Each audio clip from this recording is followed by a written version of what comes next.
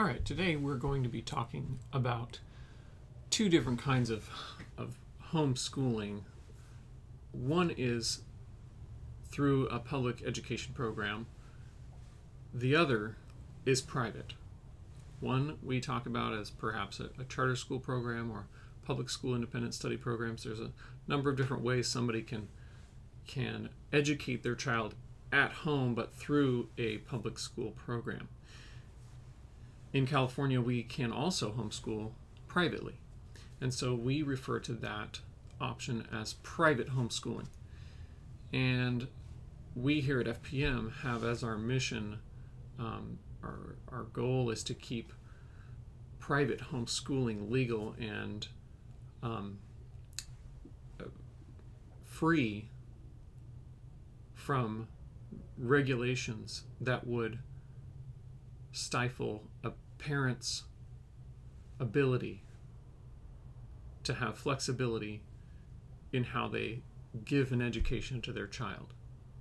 And so we want to protect private homeschooling. That's our goal. Our goal is to protect private homeschooling in California.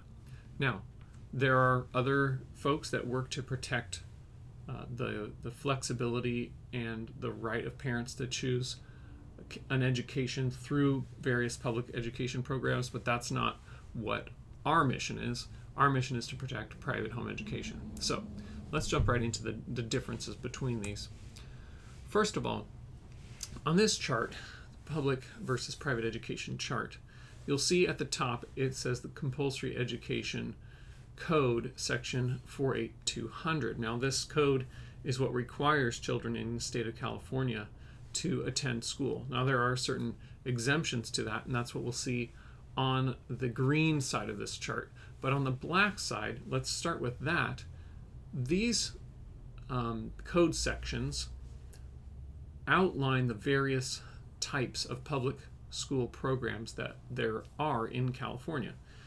Now, you will know that typical campus-based public schools over there at the extreme right there on this chart, the campus-based private school is the more traditional public school that you're used to hearing about or seeing as you go through any town in the state of California. Next to that, you'll see ISP. Now, ISP stands for Independent Study Program. Now, that is through a public school or through a county superintendent potentially, but it is through the public education program and is therefore needing to submit to the public school system. So it falls under a different set of laws than private home education. It falls under the authority of the public school system. Next over we have the charter school program, and there's, as you perhaps know, there's a wide range of types of charter schools in California. There's even a wide range of charter campus schools in California, and they function in a variety of different ways, and we're not going to get into all those, but charter schools also fall under the authority of the public school system. Now, some charter school programs are programs where children may attend 1 or 2 days a week at a campus, and then the rest of the time they're learning their studies at home. Other times they're 100% at home and they never go to a classroom, but they're all, if they're part of a charter school, they're under the authority of the public school system. So those are the three main types of public school programs where education takes place through the public school system. Now, let's go to the other side of that red dashed line. Well, let's stop and take a look at that red dashed line for just a minute first. The red dashed line represents sort of a wall of separation between the public school system and the private school system in California. Now, the private school system isn't really a system because it's an area of law that education can happen, but in a variety of different ways again, but it's not under the authority of the public school system.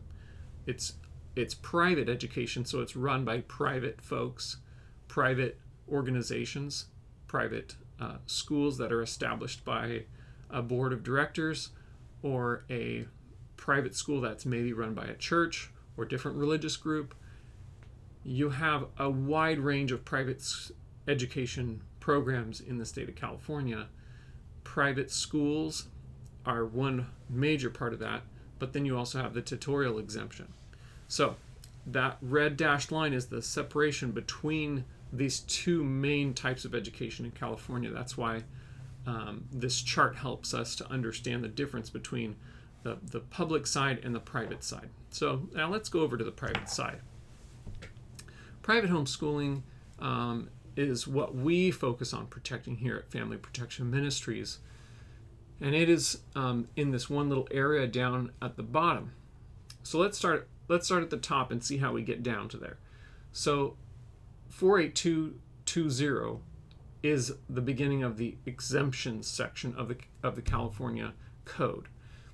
The California Education Code has various ways that children can be exempt from the law that requires students to attend a public school in California. That's what the law says. All students between the ages of 6 and 18 need to attend public school, but there are exemptions. So private school falls under these exemptions. So let's take a look. Exemptions include private school and tutorial exemption. So the tutor exemption is 48224. That section says if you are being taught by a private tutor, licensed in the subjects and grade levels that they are teaching, then they can not go to public school. They can be taught by that tutor. That's legal in California. There are other restrictions, but that's a legal option in California. The other one that most other private schools and private education functions under is the private school exemption in 48222. Now, private schools can function in a variety of ways, just like public schools can. You can have your traditional campus-based brick and mortar school where everybody goes to school 5 days a week. Regular classrooms, kids go to class, then they go home after school. You can also have what's called a PSP, or a private school satellite program, otherwise known as an umbrella school or an umbrella program. These might be attached to a campus school or perhaps not, where one central unit is overseeing a number of families or groups of people that are schooling perhaps in different ways, but primarily what we're looking at is where there might be a bunch of families homeschooling at home, but they're responsible to one central unit that sort of oversees those families and files their paperwork for them. Helps them to understand what they're responsible for in terms of an education for the children. And ultimately, the person running that PSP, or a group of people running that PSP, are responsible ultimately for the education of all the children enrolled in that PSP, because it is a school. Now, that brings us to the next option, which is a single-family private school. In California, a single family can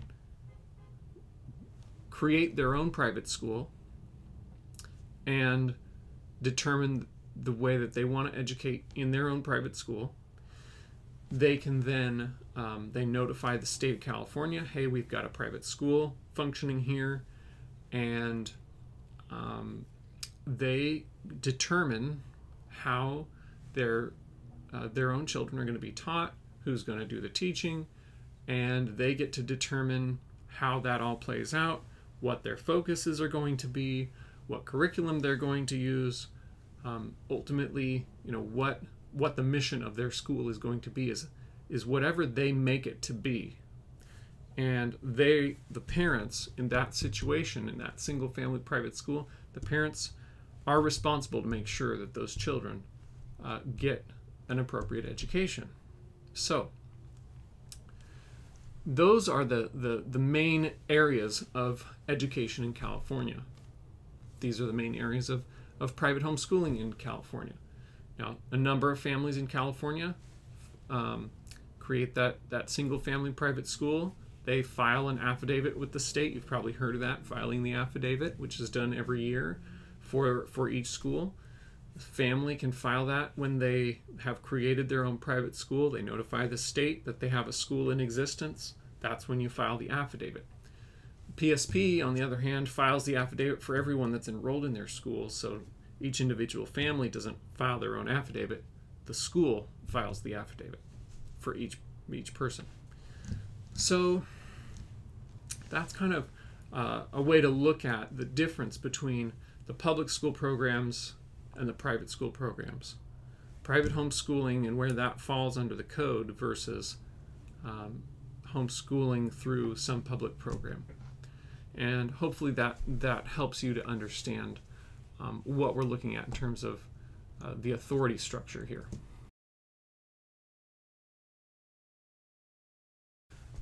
Private homeschooling is a practice that functions under private school law in California. Private homeschooling does not fall under the authority of the public school system. Hopefully that helps you understand better, and we'll see you next time.